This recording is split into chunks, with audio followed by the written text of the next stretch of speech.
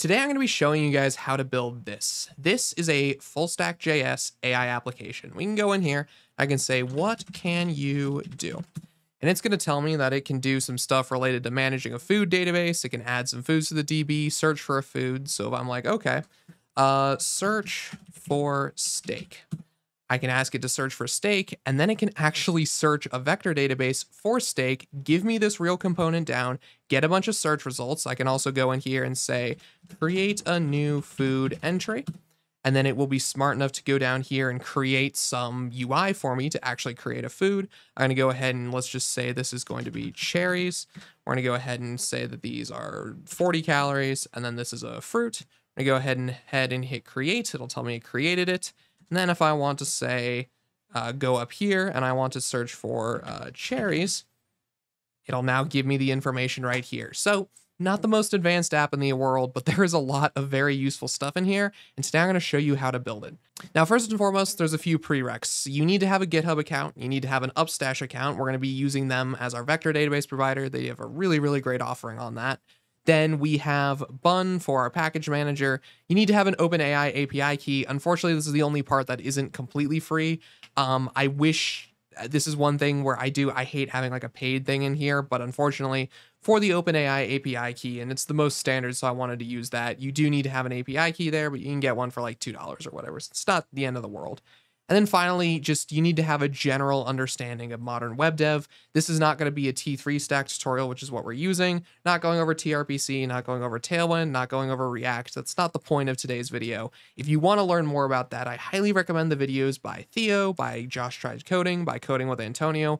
All of them have phenomenal videos on this topic, which I highly, highly recommend.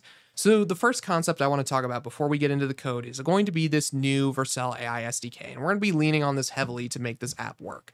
Now, basically the way I would describe this is basically an ORM for LLMs. If you're at all familiar with Drizzle or Prisma, you know that generally speaking, the way they work is they sit between you and your database and give you a nice type-safe way of interacting with it. And this does the same thing for the LLM. You can see right here, this is kind of like an ORM query where we're just calling stream text, but we can pass in any model we want the same way we can pass in any database we want to our ORM. We pass in our prompt, we get back a nice type-safe answer, and we're able to handle it that way.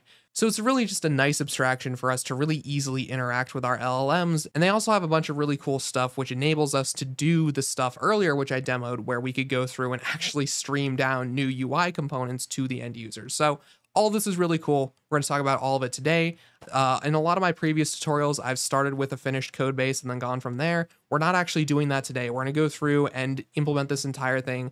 Not quite from scratch because I did provide the UI as a template. I didn't want to spend a bunch of time going through and writing Tailwind and making cards for this tutorial. That's just not worth anyone's time. But for all the AI stuff, all the packages, we're going to be doing that from scratch. So make sure you get that repo cloned and let's get started. So to begin this project, we're going to start with this AI tutorial shell. I have this link down below. It's a little GitHub project I made. Basically what I did is I went through and I created all the UI for what we're going to be doing. I set up the project, set up the backend, all that stuff so that we can focus entirely on just making the AI itself and making the cool new features actually work.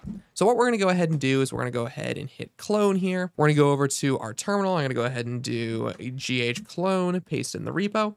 And I'm going to go ahead, open this up in VS Code. And now that we have this opened up in VS Code, we need to go ahead and actually set up our AI SDK.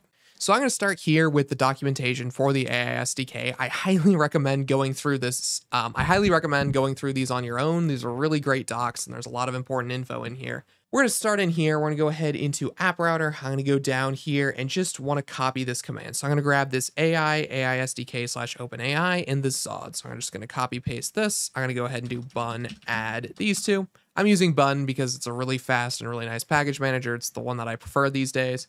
So we're going to go ahead, install all these packages. And then now we need to go ahead and set up our environment variables. So I'm going to go ahead in here and I'm going to create a new .env file. I'm going to go ahead and add OpenAI API key. And now we need to actually go get this API key. So you're going to go into your OpenAI dashboard, then go ahead down here to our API keys. We're going to create a new API key. I'm just going to call this tutorial key. I'm going to go ahead and just create this. I'm now going to go ahead and copy this. I'm going to delete this before this goes live, so don't worry about leaking anything. So we're going to go ahead and just save that. And now that that is saved, we can go ahead and actually instantiate our new OpenAI instance. So remember earlier, like I said, we have a couple different parts to this. We have the actual instance of our OpenAI model, which we then consume within the SDK. So we're going to go ahead in here. I'm going to go into my server directory. I'm going to go in here and I'm going to create a new folder, and we're going to call this We're going to call this AI. Go ahead in here and I'm going to do index.ts. I'm going to go ahead in here and I'm going to import create OpenAI from AI SDK from @AI SDK /OpenAI. We're going to go ahead and do export const OpenAI equals create OpenAI. We're going to go ahead and say the API key is going to be our process.env.openAPI key. But actually what I want to do instead is I want to add in some type safety here and also some build time validation since we're using the T3 stack. So I'm going to go ahead into my env.js. I'm going to go ahead and add a new server environment variable. It's going to be OpenAI API key. Copilot knows. We're going to go down here and we're going to say OpenAI API key. There we go. Now what we can do is we can delete this process. We can go here and we can just say @env/env. Perfect. Okay, cool. So now that we've got this set up, we have our instance of OpenAI, and this instance has a bunch of stuff on it. So if we do OpenAI dot, we can see we have completion, we have embeddings, which we're going to talk about later in this video. Definitely stay tuned for that. There's a lot of really cool stuff in there. We have chat, we have a bunch of different things, but what I'm actually going to do here is I'm going to do export const OpenAI model equals OpenAI. And then now we can pick one of the models. So there's a ton of different ones we can pick in here. I am going to use the new cool fun one, GPT-4o, because we can. And then, yeah, with all this set up, we have our OpenAI instance and we can actually show off how this works. So the first thing I'm going to go ahead and do is I'm going to go into my app directory here, and we're just going to create a new folder called demo. And then we're going to go ahead in here and I'm going to create a new page.tsx. We're going to have this be a server component just to make this really easy and simple. We're going to do export default async function page. And then we're going to go ahead in here. We're going to just do a return div. And then we're going to say hello there. This is not the important part. We're not here for the page. We're going to be here for actually the server side logic where we can actually call this AI. I'm going to go ahead and I'm going to import generate text from AI. Now, this is one of those functions we can call to actually get some responses back from our LLM. So we're going to go ahead in here and we're going to say const res equals await generate text. And then in here, we need to pass in a bunch of different stuff. So we're going to go ahead and first and foremost pass in our model, which is going to be OpenAI model, which we'll import from our server/AI. We're then going to go ahead and say prompt is going to be hello. What can you do? So then finally, we're going to go ahead, console.log out our res so you can see what's on here, and go back to my terminal. I'm going to do bun run dev.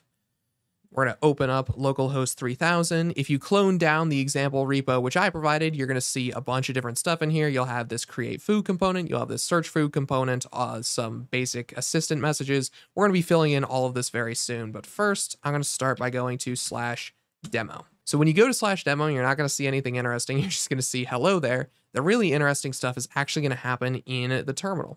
So you're going to go ahead and see in here a bunch of different stuff from our generate text result. So right here we have the important piece, which is the text. So this is actually what the AI responded back with. So it responded with, hello, I'm here to answer a variety of tasks. I can do all this stuff. And really, as you can kind of see here, this is very much creating like an ORM instance, but for our AI model. So now we have this generate text function. Wherever we want to use it, we can just prompt it and get some AI responses back. Now, this is cool. It's very cool, but there's a lot more that we can do with this. And this could be used for some niche use cases in some apps, but it doesn't do a huge amount of super useful stuff. And if we want to go through and do something different, like I want to say, okay, instead, what day is it? If I just want to ask it, what day is it? And I ask it, and we go over here again, it's going to give us, I don't have real-time capabilities to provide the current date. You can check the date with your device or whatever. The point is the LLM can't actually do real-time stuff, and it can't call our APIs. It can't do anything beyond just answering questions about the data it was trained on. So we're going to fix that. We're going to go ahead and add to our generate text here. We're going to add in some tools.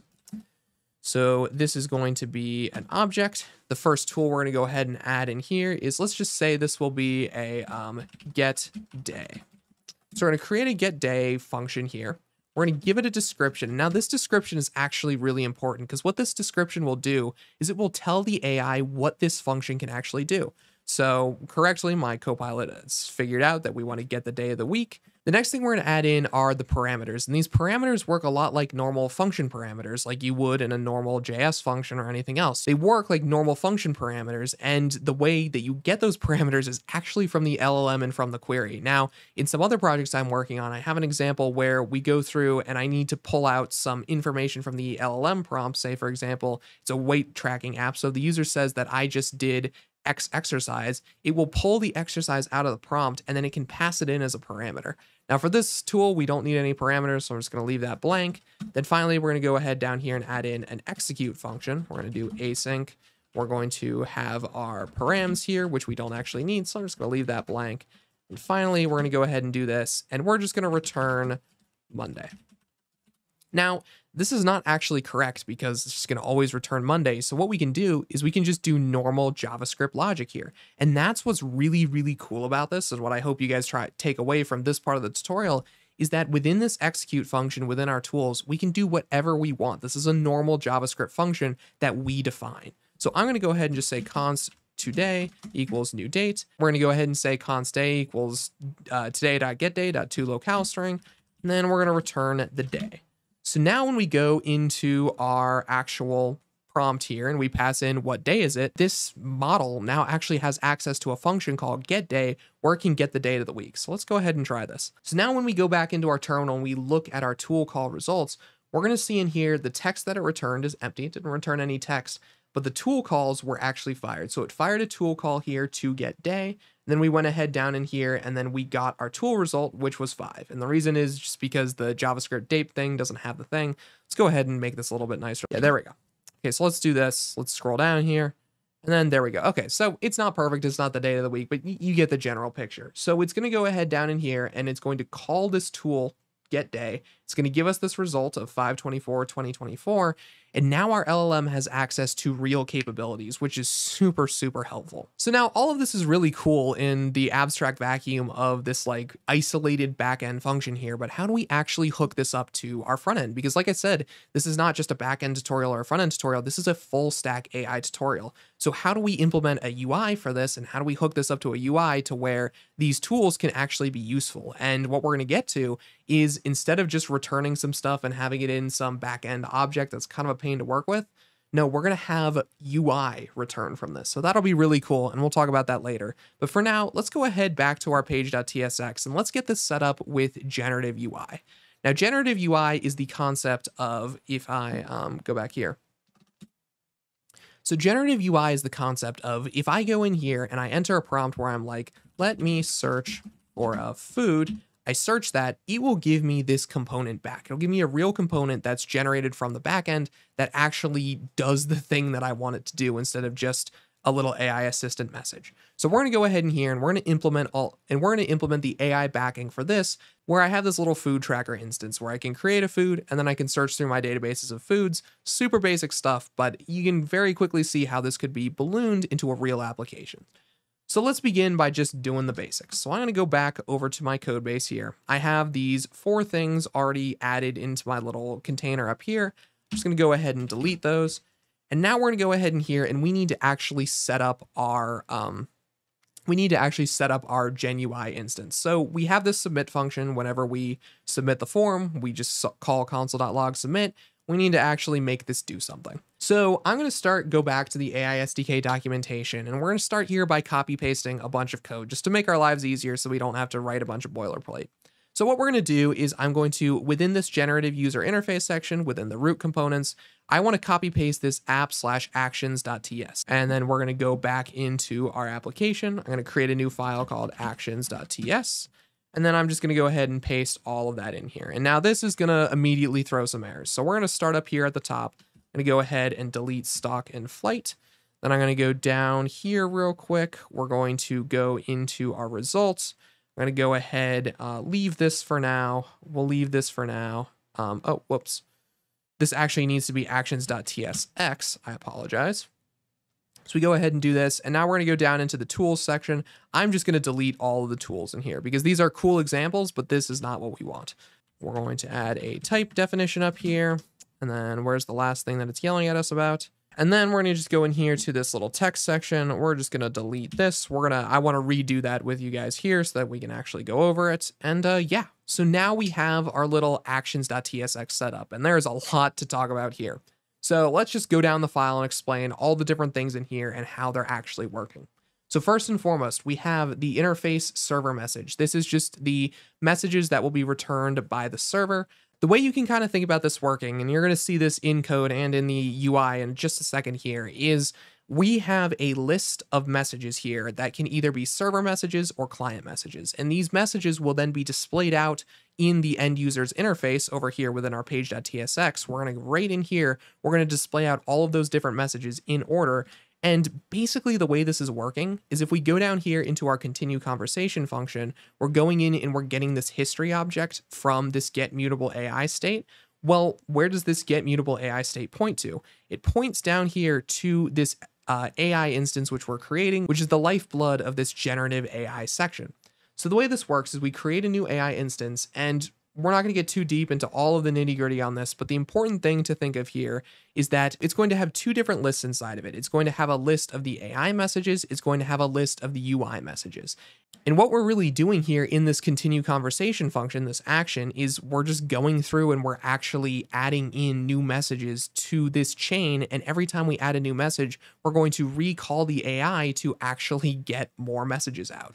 So the way we start this is if we go in here to our continue conversation function, we're going to start up here with our history. So we get our mutable AI state. So this right here is going to give us a list of server messages. So the server messages is just everything from the AI. Then we can go ahead down here and we can call stream UI. Now stream UI is the big function which does our generative UI stuff. This allows us to return React components and then actually stream those React components down into our app. It's really, really cool. And I know that doesn't make a huge amount of sense, but when you see it in action, it will. So in the stream UI, just like in our generate text, we have to first define a model. So instead of using this guy, I'm going to go ahead and change this, and I'm going to say OpenAI model. So I want to just grab our model from that instance. Then we need to go ahead and define our messages. So instead of passing in a prompt, we're going to pass in a list of messages so that the AI has full context of the whole conversation. It'll know what I said a few messages ago and what I'm saying now. So we're going to go ahead in here and we're going to grab the history, so from up here, and then we're going to add in a new entry at the end here, which is going to be a role of user because it's going to be a user message, and then the content is just going to be whatever they inputted, and the input just comes from this function up here. So this text function is called whenever there are no tools that can actually fulfill the user's request. We want to go ahead and create a new list of messages that we're going to set to our AI state. So I'm going to go ahead and say const n messages equals, and then Copilot gets it here, so we just want to grab history.get, but it actually got it wrong here. We don't want the role to be user. We want the role to be assistant. So we're going to pass in our role as assistant, then we have our content in here. We have our new messages. Then finally, we want to just do done end messages. So we pass in our new messages. So actually, I forgot one thing that we do need to do first. So we need to make sure that we are done. And if we are done, we're going to go ahead and here and do this. And then we're going to go ahead and do history that we did up there, .done, .new messages. Pass this in here. And now once we've done this, it's going to go ahead and yell at us here. And the reason it's yelling at us is because this history.done is expecting a list of server messages, and server messages don't have a slightly different type. Their role is a fixed enum instead of just string. So I'm just going to go ahead and fix this type error by adding in this annotation and then moving back over here and adding in the array field here. So now that we've gone ahead and updated our history, the last thing we need to do is actually return something. Because remember, this is actually going to return UI out onto our screen. So what we need to do is return, instead of div content, I'm actually going to pass in a system message. And then the message is going to be content, and then we're just going to do this, and then now we have text handled. Now we go down here to the bottom. This is just going to go ahead and return the new display of what the actual result was. This display is a React node, which we're actually returning here, and that's the really nice part about this, is we're actually returning React components from this AI.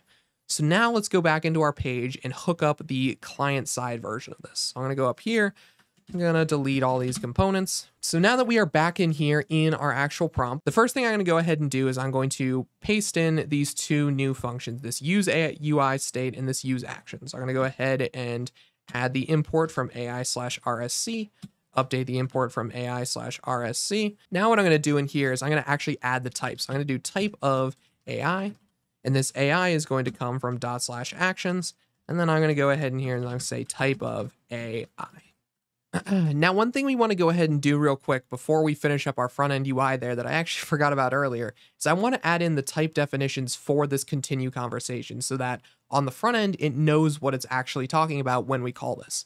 So I went ahead in here to our create AI instance, and this takes in a generic. We pass in our server messages, our client messages, but now we want to pass in the type of our continue conversation.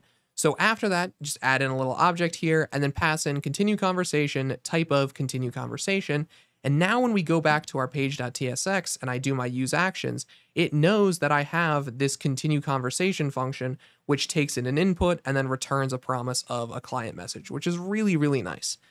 So now that we've got all this stuff set up, let's go ahead and update our little submit function here. So once again, I'm going to go ahead and copy paste some stuff from the documentation just to cut down on boilerplate. We go ahead and delete this client message type def because we have our type defs up here. We're going to go ahead, spread out our current conversation, get it, and add the nano ID input up here. Oh, whoops. I'm going to go ahead and add the type of to this up here. Oh, whoops. Go ahead and add type up here. And then we're going to go ahead down in here and we're going to set our display object over here to not input, but rather we're going to set this to be a user message. And then we're going to say message is equal to the prompt.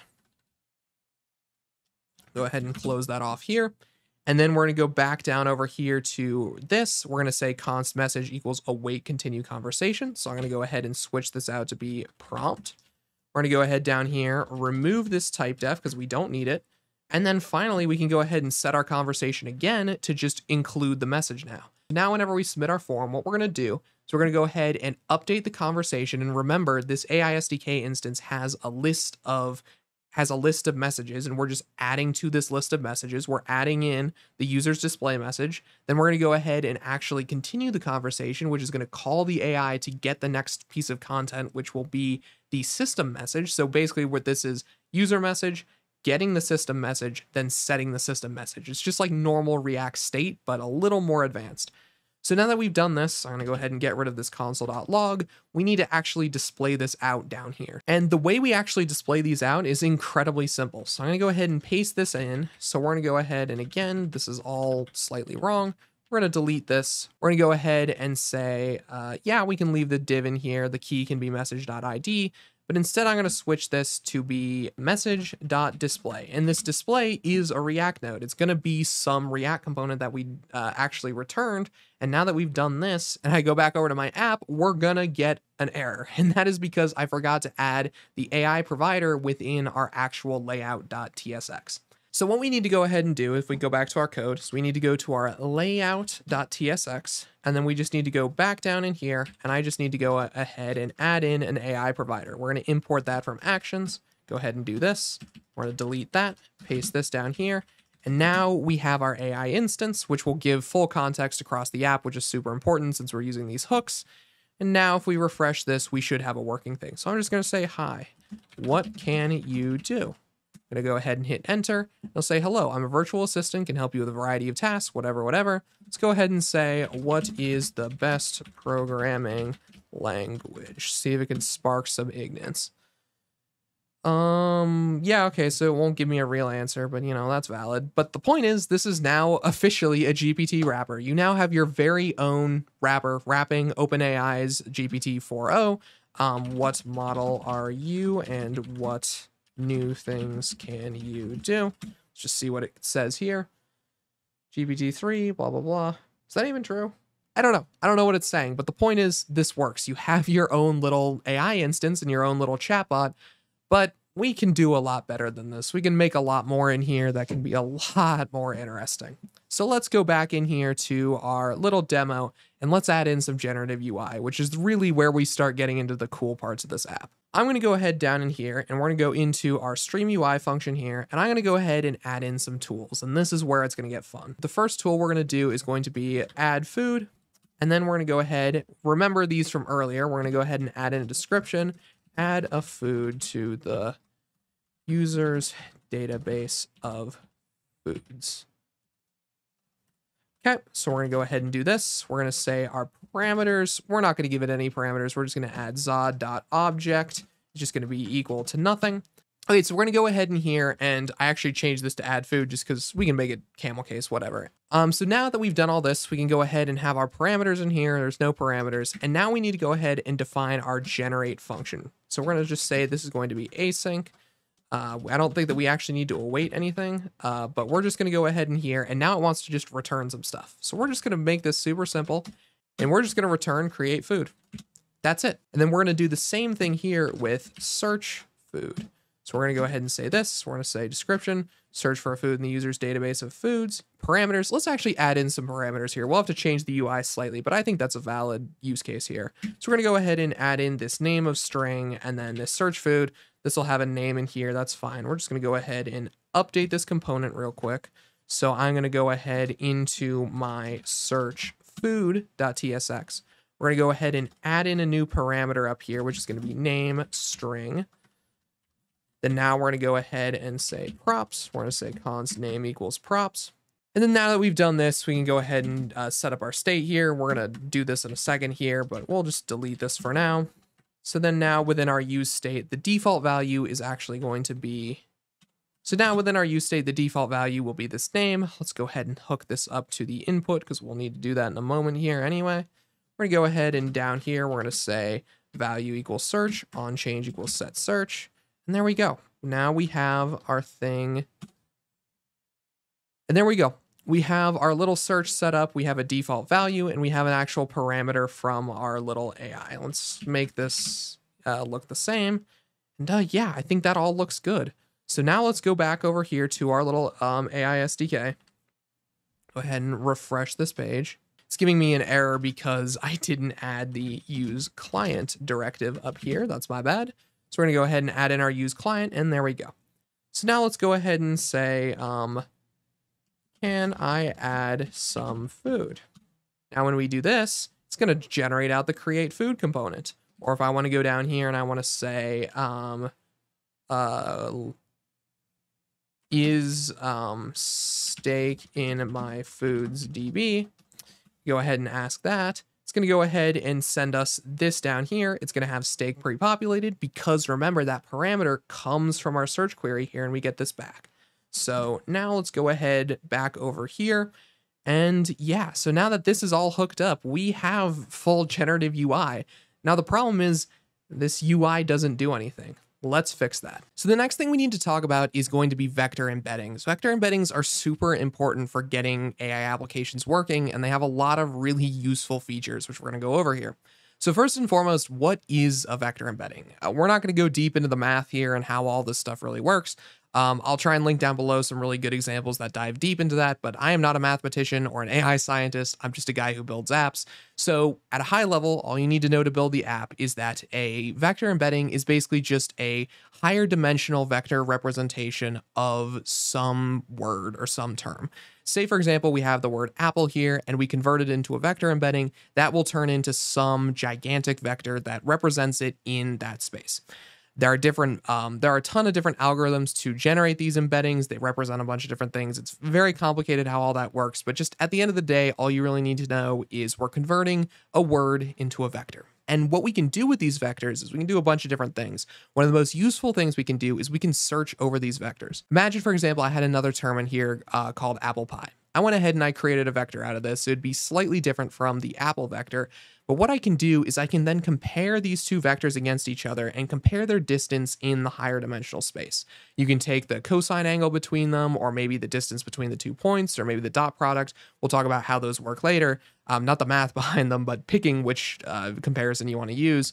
I can compare these two vectors together, and I imagine we had 100 more of these in here. I can find the ones it's most similar to, and we get a really quick, easy, and clean search implementation out of that, which is super, super useful. And There are more things you can do with this too. This is also super useful for something called retrieval augmented generation, which is basically where whenever you make a query to your LLM, instead of just passing in the user's query, you actually feed it some extra context and data to make the response that it gives back more useful. Again, this is not going to go too deep into how to do that. If you want to see a dedicated video on RAG, definitely let me know down below and I can make one of those in the future. But for today, all we're really going to be worrying about today is going to be the search implementation. Like I said, there's more ways we can use these, but let's start with search. So in order to actually use these embeddings, we have to store them somewhere. And the way you want to do that is you want to put them into a vector database. There are a couple different solutions for this these days. PG Vector is a pretty popular one. The one we're actually going to be using today is going to be Upstash's Vector DB. That's why it was a prereq at the beginning of this video. So this video is actually sponsored by Upstash. And the reason why is because, well, I wanted them to. I am currently using Upstash's Vector DB search for the new version of Insider Viz. You can see right here in my backend console, we've got about 250,000 entries saved in here. And what we're saving in here is we're saving in all the companies and all the insiders so that we can quickly search over those in our app. And you can see here within the new beta version, this isn't live yet. It will be very soon, hopefully.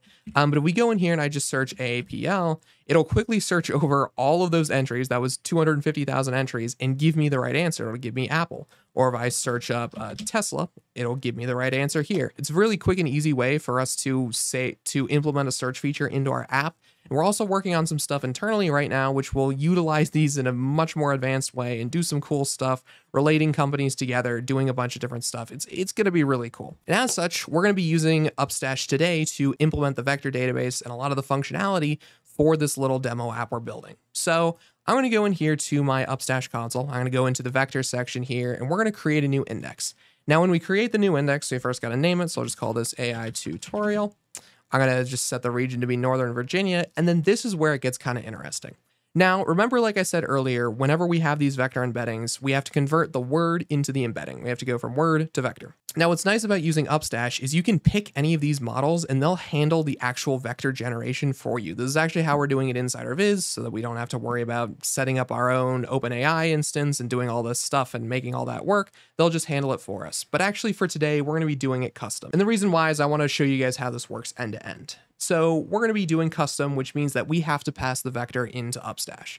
So the next thing we need to pick is going to be the dimensions of our vector. Now I'm going to go back into the AI SDK docs. We're going to go into getting started. We're going to go into providers and models. We're going to go down here into the OpenAI provider, then go down here into embedding models and look down here at the model capabilities. Now this is super important. We have 3 different models here which are at our disposal. We can use embedding 3 large, embedding 3 small, or embedding Ada 2. We're going to use embedding Ada 2 because it's cheap and it just works. For this small of a data set in a tutorial, it's totally fine. So we're going to go ahead and use this one. And the important piece here is it says the default dimensions are 1536. So that's going to be the number of dimensions that our vectors get. We want to make sure that we tell Upstash the right number. So 1536 is correct. Then the next thing we need to pick is going to be the metric by which we compare our vectors. So we have cosine, Euclidean, and dot product. I'm just going to do cosine. It'll measure the angle between the vectors. It's good enough for right now. But if you're going to use this in production, definitely do some research into the difference between all of these and figure out which one makes the most sense for your use case. So now that we've done all this, I'm going to go ahead and hit next. I'm going to do pay as you go, but you will be able to do this for free. I just am already using this in prod and have a bigger account, so that's why. So we're going to go ahead and do this. And now we're going to go down here into JavaScript. Now we can go ahead and actually initialize our vector DB. So I'm going to go ahead right here. I'm going to copy this Upstash vector. I'm going to go back into the tutorial and I'm going to go ahead and do bun add Upstash vector. Then I'm going to go, then we're going to need to go back into our project here and we're going to need to hook up our environment variables. So I'm going to say Upstash URL, and then I'm going to say Upstash token. So we need these 2 pieces right here. I'm going to go into env.js. I'm going to go ahead and say Upstash URL, and then I'm going to go ahead and say Upstash token. And then we're going to go down here into the runtime env. We're going to say Upstash token and Upstash URL. Perfect. Now I'm going to go back over here into the console. We're going to grab this URL right here. Like I said, I'm going to be deleting these envs before this goes live, so don't worry about me leaking anything. We're going to go ahead and do this. And then, yeah, we are all set and ready to actually use our Upstash instance. So before we do that, before we do our database work and hook it up to the application, I want to first show you guys how to create new vector embeddings with the AI SDK, which is a super useful function. So we're going to go back into our server/AI file here. And then down here, we're going to go ahead and add in a new model. So we're going to say export const embeddings. We're going to go ahead and say export const OpenAI embeddings model equals OpenAI dot embedding. And then we're going to go ahead and pass in embedding ADA02. Perfect. So now we have access to an instance of the embedding model, and we can go ahead and use that in the embed function. So to show how this works, we're just going to go back into our little demo page here. I'm going to go ahead and we've already done our gen text. So we're going to delete this. I'm going to delete all this. I'm going to go ahead and add up here in, I'm going to go ahead and say import embed from AI. And I'm going to go ahead and say const res equals await embed. And then we need to pass in our model, which is going to be OpenAI embeddings model. And then we just need to pass in our value here, which will just be Apple. We'll just do that. And we're going to console.log out our res. I'm going to go ahead and run the dev server. I'm going to go back into our Arc browser here. I'm going to jump back into the tutorial, refresh the demo page, and then once that is built, we will go back over here into our console and see our gigantic vector embedding. So this is our 1500 dimensional vector embedding representation of the word Apple. And now we need to actually save this into the database so we can search for it. Now, what's really nice about using Upstash for our vector database is they actually have something called metadata. So that means that we can attach more than just the name and the vector value to our actual instance so that we can save like the name, we can save some calorie data, all that stuff. We can use this like a normal database, which is really nice. So I'm going to go ahead and here into my server/AI. I'm going to go ahead and create a new file called upstash.ts. So we create our new little upstash.ts. I'm going to go back into, we go back into the Upstash console here into JavaScript. I'm just going to copy this down here. So we're going to go ahead and paste that in here. I'm going to go ahead and replace this URL with env.upstash URL and this token with env.upstash token. Beautiful. And now we're going to go ahead and export Upstash index. And there we go. We now have access to our index. We can save it, we can search over it, upsert to it. All that stuff is ready. But there's one more thing I want to add in here, which is a little bit of type safety. And I'm a bit of a fiend for type safety. So we're going to go ahead and do that. So I'm going to go ahead and here and create a new type. We're going to do export type food metadata, and that's going to have a couple different properties on it. If you remember earlier within our little food instance here, we have a name, calories, and a type. So I'm going to go ahead and set my metadata value over here to be equal to that. So we're going to have a name of string, calories is going to be a number, and our type is going to be a string. I think actually I'm going to give this a hard type. So we're going to say fruit. Yep, cool. It's smart enough to remember what we did earlier. So we want to set the type to be equal to this. So now that we've got this in here, we're going to go ahead and add into this new index. We're going to say food metadata. And now that we've done that, all the metadata will be strongly typed from our database, which is super, super helpful. So let's go ahead and get this finished up. So I'm going to go into my server directory here, into my API, into my routers, into this foods.ts router. I had this as part of the initial template. And now let's go ahead and do a create food endpoint. So we're just going to say this is going to be public procedure. We're not doing any authentication or anything like that for now. .input. This is TRPC, by the way. .z.object. And then we're going to pass in the name. We're passing the calories, and beautiful.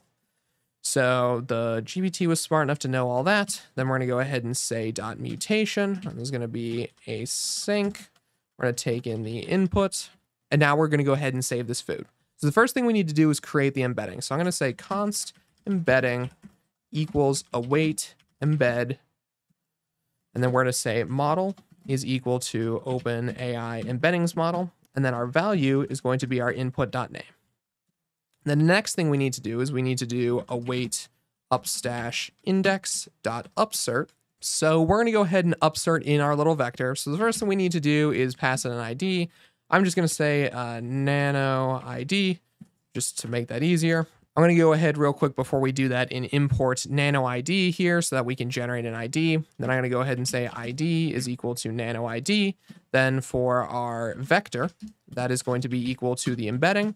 And then for our metadata, we're going to go ahead and pass in the name, the calories, and the type. Beautiful. And what's really nice here is you can see this metadata knows what it needs to be. Actually, let's go ahead and refactor that real quick. So we'll put const ID equals nano ID, put that in here, and then we'll return our ID. Okay, cool. So now we have our mutation to create our food.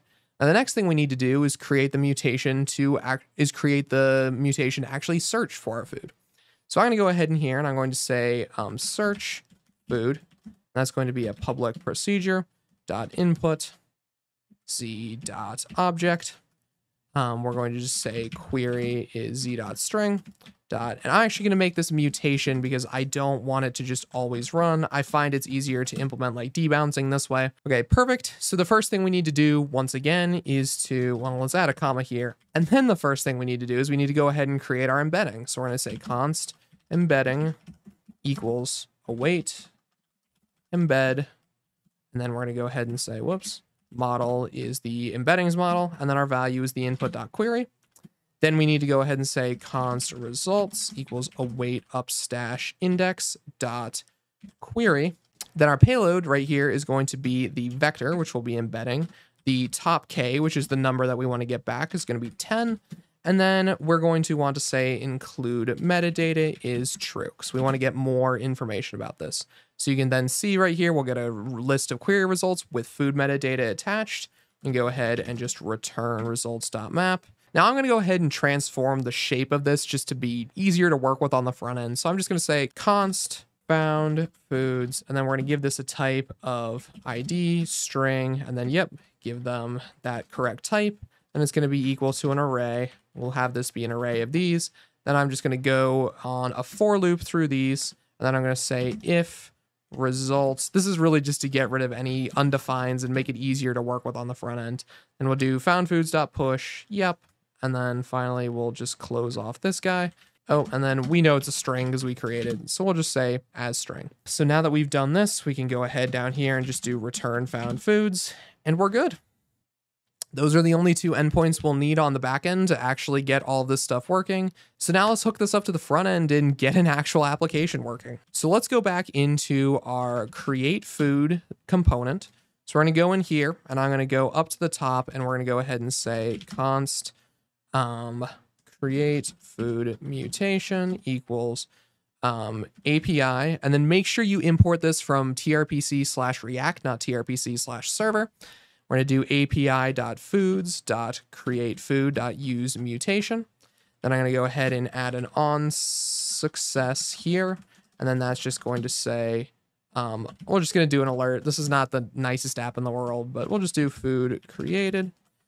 And then we're going to go ahead down in here, and I'm going to go ahead and hook up the state for this. So we're going to say const, yeah, I'll just let GPT do this for me. No, we don't want this. We're going to go ahead right down here, hit that. And then I'm going to go down here into the actual thing. I probably should have put this in the template. That's my bad. But this should be very quick and trivial to add in. Value equals calories on change. Calories is 0. Yep. Select value.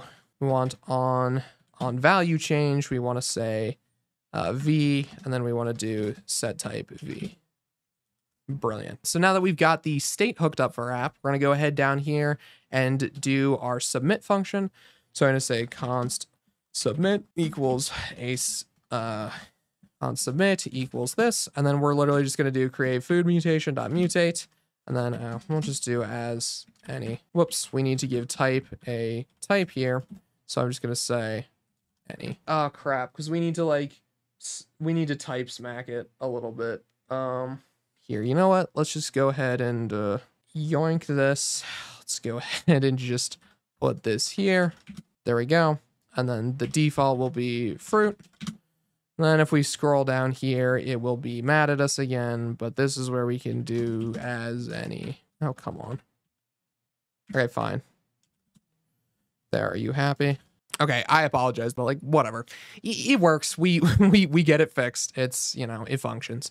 I might actually push an update up to this template so that you just don't have to do any of this during the actual tutorial, because this is kind of stupid. But yeah, anyways, now that we've done this, the last thing we need to do down here is actually add in our submit button. So we're going to go ahead and add in a new div here. We're just going to do button. We'll import that from UI button. We'll go ahead and say create. We're going to say on click is submit. We're going to go ahead and say disabled equals create food mutation dot is pending.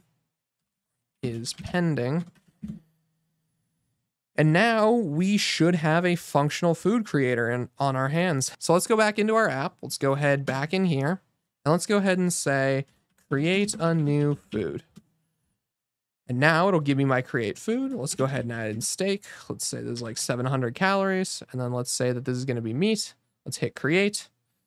It's created our new food. And if we go back into our Upstash dashboard right here, I'm going to go into my data browser and refresh, and we'll have a new entry in here. You can see right here, we have, this is the vector representation of steak. We have our name, we have our calories, we have our type, and now we can use this in our application to actually search. So let's go, let's real quick, let's go back in here. Let's add a few more. Let's add an apple, 100, and then this is a fruit.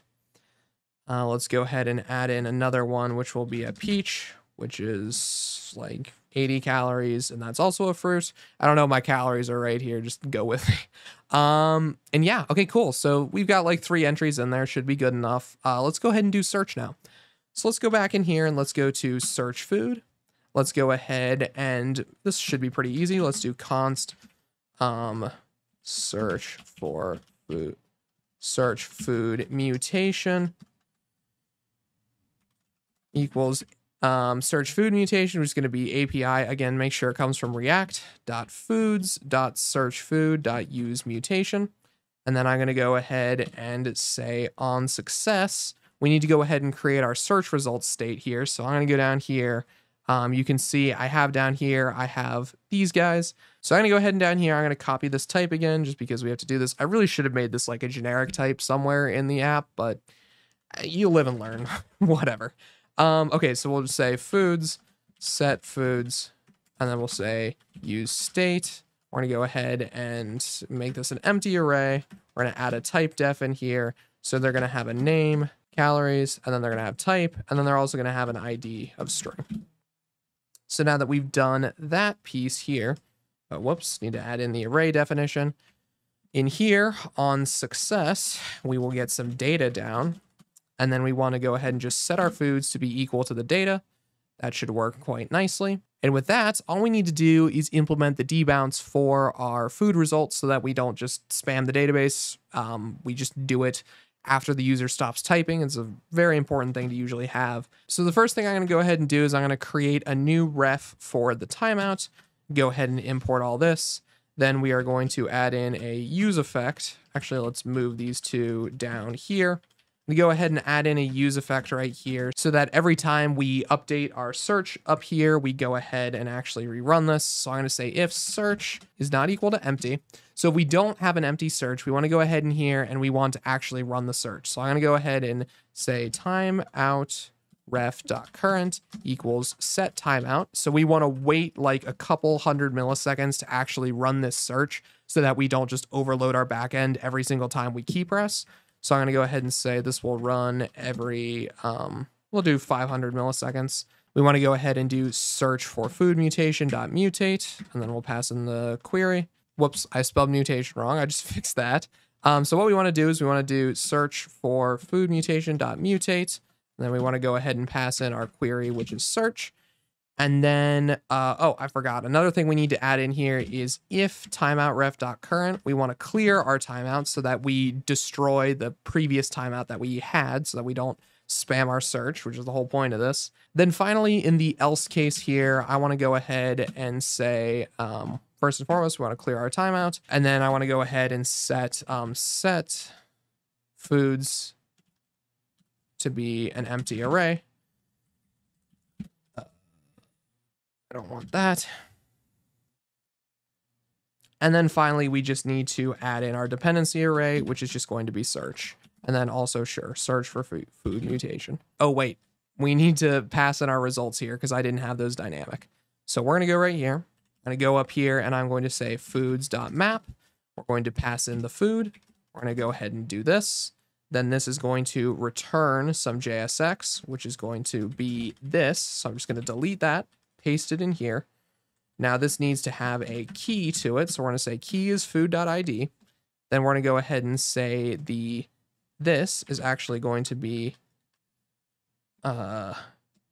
food.name. Then this is going to be food.calories. And then this is going to be food.type. And with that, and also deleting this guy, of course, we should have a functional app here. Let's go back into this and let's say search for peaches. Go ahead and search for peaches. It'll pass in peaches by default, and there we have it. We have all of this stuff in here. I have a bug in this. Why does that say fruit? Give me one moment. It appears that in my copy pasting, I forgot to actually change the name in these. Whoops. So we're going to go ahead real quick here. One more last thing. So we're going to go ahead and change this to be meat. Or say this to be pastry.